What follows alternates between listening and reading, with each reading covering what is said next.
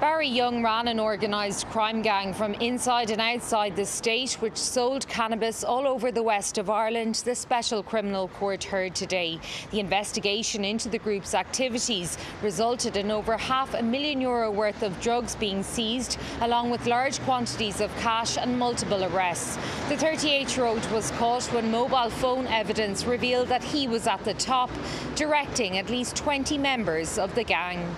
Detective Inspector Raymond Mulderrig said the father of two set up a car recovery business as a front to launder large volumes of cash and had access to numerous bank accounts, including one in Madrid. The court heard Young was connected to a number of drug seizures. He was also in charge of enforcing drug deaths and linked to an attack on a family home in Galway.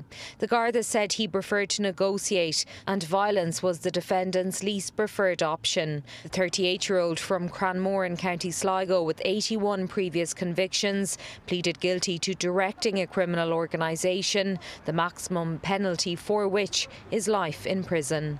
Senior counsel Michael Bowman said though his client was a significant offender, ultimately he was under enormous pressure himself due to the debts he owed to other criminals above him. He said such was the parasitic nature of the drugs trade.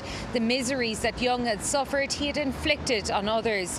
The court heard the defendant had no trappings of wealth, was looking for a way to get out, and thanked Gardaí for catching him. He was remanded in custody to be sentenced in July.